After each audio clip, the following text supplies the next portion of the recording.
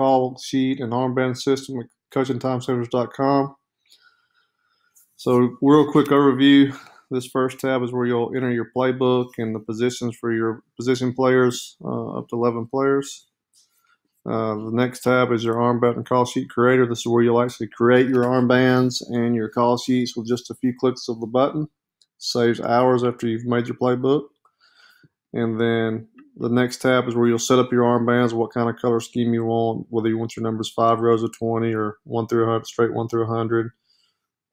Next tab is your actual armbands. Right now, every position says no position selected because in our setup we haven't selected position to print. So we'll do that shortly. The next tab is your concepts call sheet, your first one. So we'll get to how that works in just a few minutes as well, just kind of overviewing the system.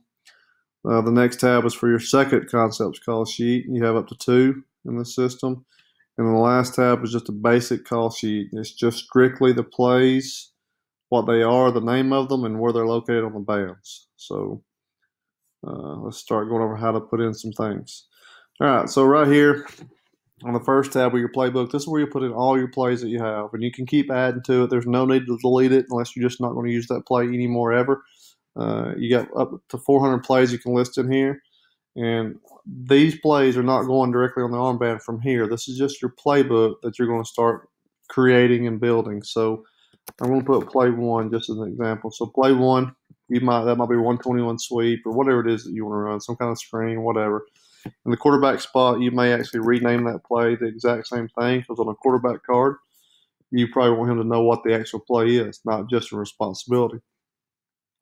For your position players, if you choose to print off armbands for each position, then for your, let's say your running back here, you may want to, in play 1, instead of writing play 1, you may just tell him to run a check down. And so on his card, when he call out a certain play, his band will say check down, and that's what he's running. So depends on how you want to do your system. Some coaches, all the position players have the play and / what they do, just whatever you can fit in there and make it work. As far as how this works, if I was to put in play 1 again on accident, like let's say I didn't know I already had it in there and I want to put it in again, if you put in the same play twice, it'll turn red for you to let you know you've already put it in there. And then you can simply just highlight the cell and use the delete key on your keyboard to get rid of it. So that's how you enter in plays. And then to kind of go over the green boxes is where you name your positions, how you name them on your team, whether it's offense or defense. You can write out the whole words, you can abbreviate, whatever you want to do.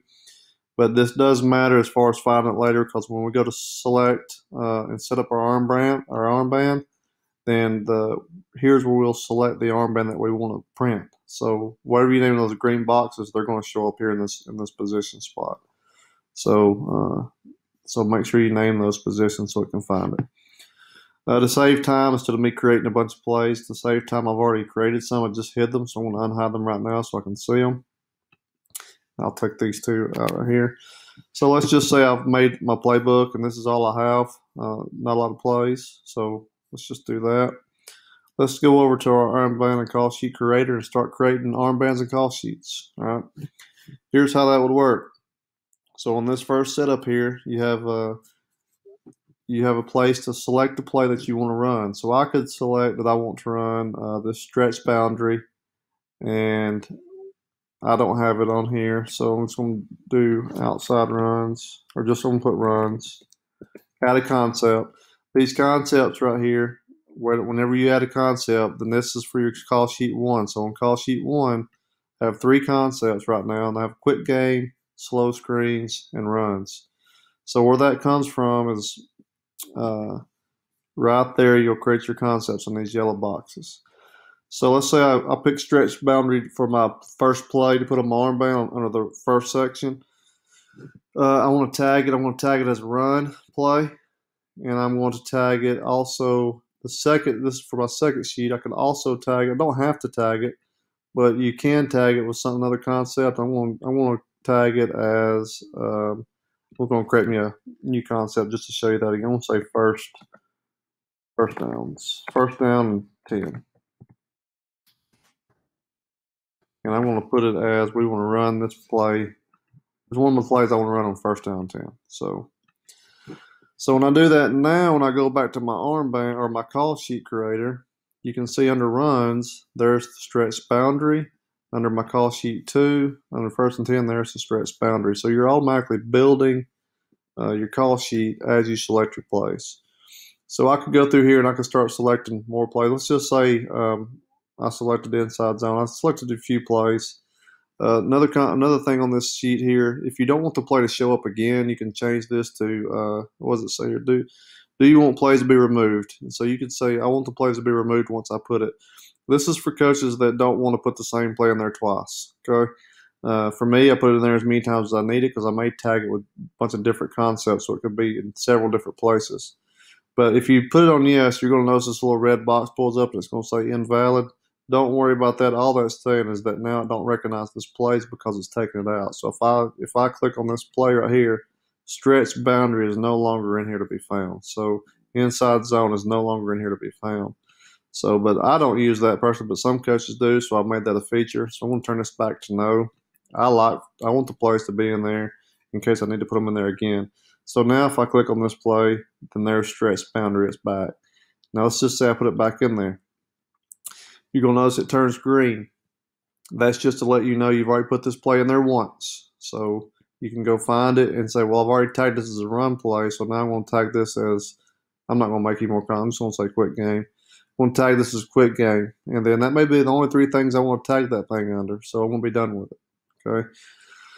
So now when I go to my call sheet, now stretch boundary is under the runs play and the quick game. It's automatically building your call sheet as you select your plays. Now to save time, I'm not going to do a bunch of these. I'm just going to paste some things, some plays and some concepts in here just to save some time. I'm going to paste them. So here I put in my playbook and I've pasted all the stuff. I've already tagged everything. All these are green because I put them in there multiple times. Okay, so except for this Lynch, Colorado, it's only in there once. But if I was to put in Lynch, Colorado again, I'll start typing Lynch so I can find it quicker. If I put that in there again, then they're going to turn green. So that's what the green means. They're in there twice. Let's say you typed in a play. Let's put play 2. You forgot that you're supposed to put it in your playbook and you typed it in. If it turns red, that means it's not in your playbook. So you need to come back over here to your playbook and then put that play in here somewhere so that it can find those position players for that play. So red, it's no good. Take it back out and go put it in your playbook. All right, so now we've created our armbands for this week. All right, so I've got that many plays. So now getting ready to print. So the first thing I'll do is go to my armbands, and you might just do this once. This is a customizable band, so I don't know what colors you want to use. So you get the option to make your bands here. So I'm going to make right now if you look, it still says no positions selected. Okay. So I'm going to go select a position. Let's say I want to print off the quarterback card. So I'll choose quarterback. And when I come over here, now the quarterback card's pulled up and there's all the plays. And now we want to make our specific color rows. Right now they're all generically white. So you can change them up to help divide the rows. So we'll make the first column. Let's say I want the first column to be blue. So blue is number 6. So I'll choose number 6. I want the second column to be yellow. And then I'm just going to pick a few colors. Let's go that light blue color. And I want to have a red column. Let's do that. So if I do that, then now you see that my armbands have been created. Okay, and so once you create your colors for that week, make sure all your positions are the same colors. Okay, but the next week, if you want to change your armband color scheme up, you can. Okay, so there's how you change the colors of your armbands, and when you do that, it's going to also change it on your call sheets here, and for your concepts, so they're listed blue and it finds them and it does it for you. For example, I want to change that blue. I want to change my mind and say, well, I don't really want that to be blue. I want that to be orange. So now, if you do that, your armbands, your first column is now orange. Your concept call sheet recognizes that and it changes them all to orange for you. So you can find those plays real easily. Going back, you may be a 5 rows of 120 guy. So right now each row is numbered 1 through 20. So if you're doing a color system, you might like that better. You can say orange 19 or yellow 3, purple 4. You can do that. Some coaches want just a straight 1 through 100. So if you want that system, just change it from 1 to 20 to 1 to 100. And when you do that, now it's going to be numbered straight through 100. And your call sheet is going to lose the colors because now it don't need them. So it's just going to give you the play where it's at. So Denali 213 is at play 72. And we can come over and look real quick if we wanted to at play 72, Denali 213. There it is. So that's how you set up your armbands for printing and just whatever kind of color format you want. So moving on to the next part. It's a really easy system once you just look it over a couple of times. Going to the call sheet. Let's go back to the armbands real quick. Let's talk about printing and some of your different options in here. When you're actually in your armbands, right now it's set up generically on 12 font and Arial narrow. You can change this whole armband if you want to, all of them. You can change it to a different font if you want to, and they're going to all change. So you can make it look however you want to. Let's just say that you're a coach that don't have 100 plays. You only have 80 plays. So if you don't need that last row, you can come in here, coaches, and you can grab these last two here and highlight them. And then you see a little down arrow, you click it, and you don't click delete, but click hide. You want to hide those rows. Now you have an 80 armband call sheet. So we do the same thing over here. Highlight those two, click hide, and now you're down to an 80 call sheet system instead of 100. And so if that's the case, these columns can now be wider. So if you wanted to widen them up, then you could real easily just take each one and you can actually select them all at the same time, depending on what kind of computer you're using. But you could select each row, and then you could widen it up just a little bit to give yourself more room for those calls. And you can just play around with it in your printer settings until you find it fits your armband. But right now, generically on how I have it set up, on these bands right here, how I have it set up, they fit in a regular high school size band. So as far as printer, you can click on printer. There's a couple of different ways to change sizes. You can change sizes by manually doing it on the previous, or you can change sizes in here. So when you click printer setups, it's going to automatically come to this tab. Right now I have it set on 50% to make it fit my armbands, but you could change it to 45 if you need to and hit enter. And that thing's going to go a little bit smaller. It's going to keep everything scaled the same way. It's just going to reduce the band just to show you a huge difference. I can do 20%, and now I have really, really small bands. So you probably don't go that small, obviously, but there's how that works. But generically, it's set up on 50%, and that's what fits my bands. Okay. If that doesn't work for you, if just changing that size number doesn't work for you, then you're going to have to come back in here and manually play with these columns to make it fit your bands. Okay, so you have that option to do so. In my past program, you couldn't do that. What it was is what it was, and you just had to make it work by abbreviating and making things smaller that way. Now you have the option to change anything you want to in here. So that's it on printing that. Going to the call sheets, they're here. I'm going to change this back to a number system just because I like it. I like to look at it as a 5 rows of 20. That's what I use. So 5 rows of 20. All right, so right here we have our plays in our call sheet system. It's time for printing. I just want to show you first. If you click on print, you're going to see all these blank spaces and all these pages and pages to print. Well, we don't want that. Okay, so here's how you can real quickly set this thing up for printing. I added this. This is new, and it makes it a lot easier. You come over here to the far right, and you'll see this box right here. It says use this filter for setup for printing.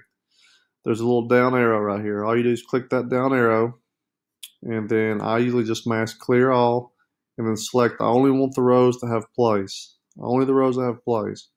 And when you do that, now your call sheet is shrunk down to size to where your longest plays are, and then now when you mask print, that pulls up that way. Okay.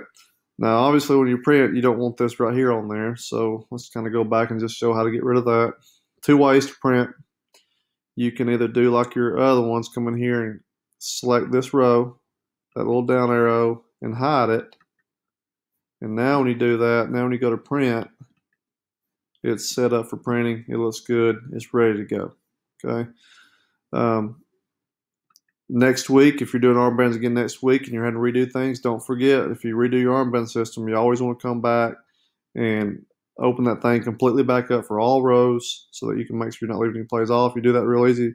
There's a little black arrow right there. You click it, and now you're back. Now you click your filter again, and you tell it to select all, and OK. And now you're back ready to plan for next week. So right now in this call sheet, there wasn't any. We didn't get down here to this tab. That's because in our armbands here, we only got to 6. Okay. If I put another call sheet, another tag in here, I'm just going to make up something to show you real quick. Let's just say concept number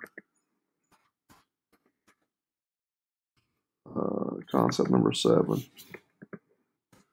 And let me go make a play and tag it as concept 7. So I'm just going to select a play in the red. I'll do stretch field, concept 7, just to show you in your call sheet what happens. So now there's a call down here. So if I go back and I go set it up for printing, I'm going to clear it and choose the ones that just have plays. When I do that, now I have my concept number 7 down here. So the concept sheets are broken up into 6 concepts across the top, 6 across the bottom. And if you don't have any concepts past 6, then of course this bottom won't be printed. So there's that, how you do that. All right, so that's it on setting it up. So concept call sheet number 2 again. There's my second concept start. I have all these blank rows in here. I don't need them when I print. So I just set it up for printing. I click the down arrow, select all or clear all, and then select the only one the plays that have rows of plays. I do that, and then I hide this column so I don't have to print it. And then there's my call sheet. So when I'm asked print, there it is. Okay, there's my call sheet for that second set of concepts. While we're in here, the best way to have your concept page easy to read is to have it set on legal paper. Legal paper. You can, if you don't have legal paper, you can change it to letter paper, but it's going to shrink everything down smaller. When you print that off, it may actually be kind of hard to read. So I bought 1 pack of legal paper that I use for my call sheets, and then that's it. As far as setting that up, then you would match next, and then you would print. So again, when you get finished with that, whenever you're finished printing, don't forget for the next week, if you do your armbands every week for a different team, you replan, you re-game plan. Always come in here to your concept call sheet, go that little black arrow right there to the right, click on it, and always go back and select all until you've redone all your plays, and you make sure that you've got all your plays pulled back up so you can resort that, refilter that back. So I'm going back here before I forget and go ahead and select all.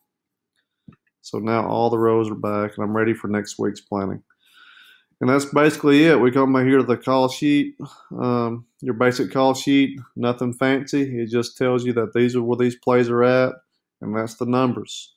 But if you use your call sheets, that's automatically there also, but right here. So for quick game, these are my quick game plays, and that's where they're at. So by just clicking some buttons in my armband and call sheet creator, I can just select plays and tag them. I've instantly created my armbands and call sheets. So once I print off this quarterback card now, if I need a running back card, then I just come back and go over here and select running back or whatever you name that position, and now here's the plays for the running back. You notice the card's different. And then again, let's say I need to print off X card. I mash X, and then I just come over here and I print off that card. So pretty easy system to use. If you got questions, email me at coachingtimesavers@gmail.com, and we'll try to help you get it figured out. Thanks for watching. Be sure to share with all your coaching buddies. Systems like this online go for the last 3 or 4 I checked. I think the cheapest one I found was $35 a month or $120 something a year. You can buy my whole system outright for way less than that, and I'll do it for like $35 a year or $30 a year. So it's way cheaper than any other system out there, and quite frankly, more customizable on your end. And another feature too, before I go, is that once you buy the system, I create your copy, send it to you, and then all we got to do is, if you have coaches on your coaching staff that you want to be able to help you go in there and build your playbook, you send me their emails, and I add them for you, and you have your whole coaching staff on the same file working together to help build these things or print them off or whatever it is that you need to do before game days.